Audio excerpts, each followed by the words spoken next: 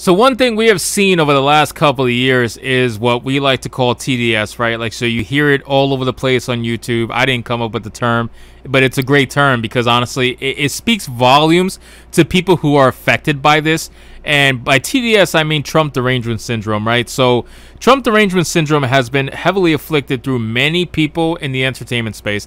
And one of the people that I want to talk about today is Erik Larsen. Now, Erik Larsen, I spoke about before when I spoke about Image Comics. Now, Image Comics is literally co-founded by Erik Larsen, and he is one of the most absolute fucking worst people I think I've ever seen on a Twitter feed. I mean, this guy is literally obsessed and insane about Trump. He is so obsessed to the point where he literally tweeted that America can only heal. Okay, this is great. America can only heal if Donald Trump is quote-unquote executed for treason on the White House lawn. Yes, he said that. Erik Larsen said that America will only begin healing, you heard me right, if Donald Trump is offed basically for treason on the White House lawn. This man is literally the definition of insane, and we're going to get into it, guys. So before we do, of course, if you're new here, consider hitting that subscribe button. I would greatly appreciate it. Don't forget to like the video, comment, let me know what you think of today's story, and let's get into the video, guys.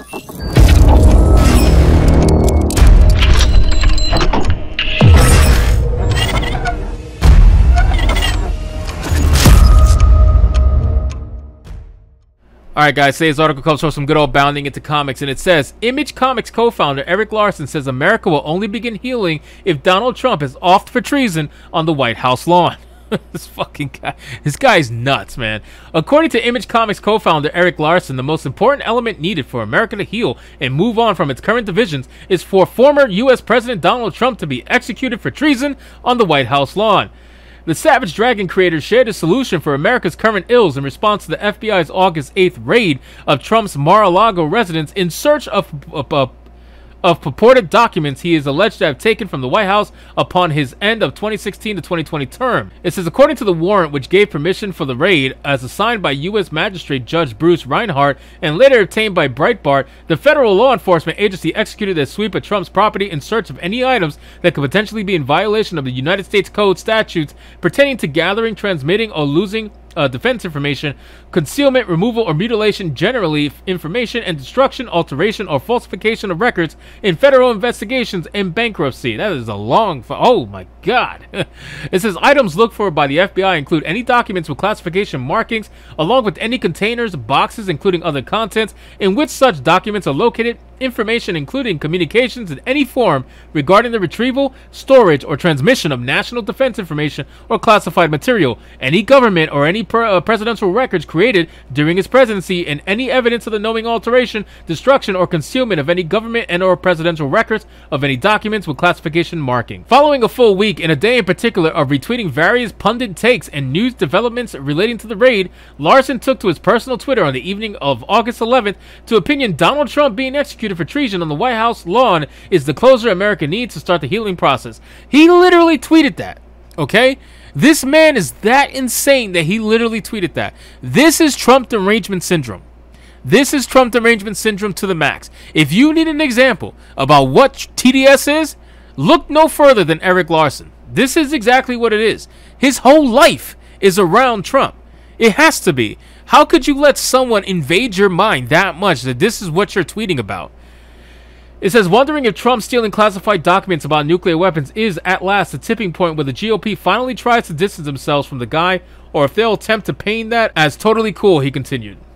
He's obsessed. Like, I don't understand. This man is literally obsessed. Following up this sentiment the next day, the comic creator would add treason is trending on Twitter. As hashtags go, that's a pretty solid one. So like I said, if you need an example of what TDS is, look no further than Erik Larsen. His entire Twitter feed, for a guy who does comic books, his entire Twitter feed is pretty much political, which is crazy. And you know what? We talk about that. We talk about the fact that everybody who works in comic books, American comic books today, almost everybody, not everybody, but almost everybody, are so woke or so politically driven, they want to have jobs in politics. That's what they want to do. They don't want to be working in comics. They don't want to be working in entertainment. They want a job in politics. But the problem is, they can't get a job in politics because they're crazy. You know, like, I'm not saying that politicians are sane, because they're not. Most of them are insane.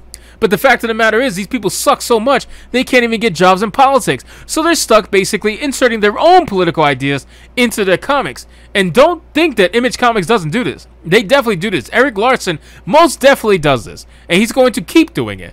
But he obviously has some sort of like PTSD with Trump. Some sort of insane... I mean, look at this. To write this stuff, you have to have PTSD with Trump. You have to. Trump has to run your life in order for you to want to tweet this stuff. It's insane. And as I mentioned, if you go to his Twitter feed, so look, this is his Twitter feed here, right? If you go to his Twitter feed, it's all political stuff for the most part. Literally, it's all political stuff. This is how you know this man wishes that he could have a job in politics. He wishes he could. He's talking about retweeting Tucker Carlson stuff. He's talking about retweeting more Mar-a-Lago stuff about how it had cameras and everywhere. Like, this man, this is all, look, Rob DeSantis, he's literally all about politics. Bro, you are a comic book writer, creator, artist, whatever you are. You work in comic books, and your entire Twitter feed is political stuff. Now, you tell me, where do you wish you could fall? Because it looks to me that you wish like you could have a job in politics. And Erik Larsen, I gotta tell you, man, I don't really think you're going to be able to land a job in politics, considering that you just wish for the death of a president. That's exactly what you just did. Now, due to free speech, you're able to do that. You're able to say that, you know, with little to minimal backlash, because you're not targeting the guy, right? So if he would have said that about Joe Biden, maybe somebody might have came after you. But because you're targeting Trump that all these social media activists want to pretend like they hate, and now it's acceptable and you can wish the death of someone. This is that double standard nonsense that I hate to see, because it's really bullshit. It really is. Like, these people know that if someone else would have said something like that about Joe Biden, Kamala Harris, or whoever else is in the Democratic Party, you know it would have been a shitstorm. You know that. You know it would have been all over the news. You would have been talking about this guy is an incel, this guy is a domestic terrorist, this guy is whatever you want to call him. They would have been calling him all kinds of buzzwords. But because he's talking about Trump, all of a sudden it's perfectly fine, and we just be quiet and just let it happen. But I gotta say, you know what? It's bullshit. It's honestly bullshit. Like, bro, you work in comic books. Stop pretending like you work in politics. Calm yourself down. We get it, okay? You hate all Republicans. We get it. We get it.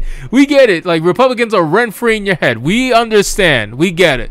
But you're supposed to be doing comic books, bro. Stick to comic books, in my opinion. So anyway, guys, thank you so much for watching this video. I hope you did enjoy it. If you did, consider leaving me a subscribe. I would greatly appreciate it. Don't forget to like the video, comment, let me know what you think of today's story, and I'll see you guys on the next one.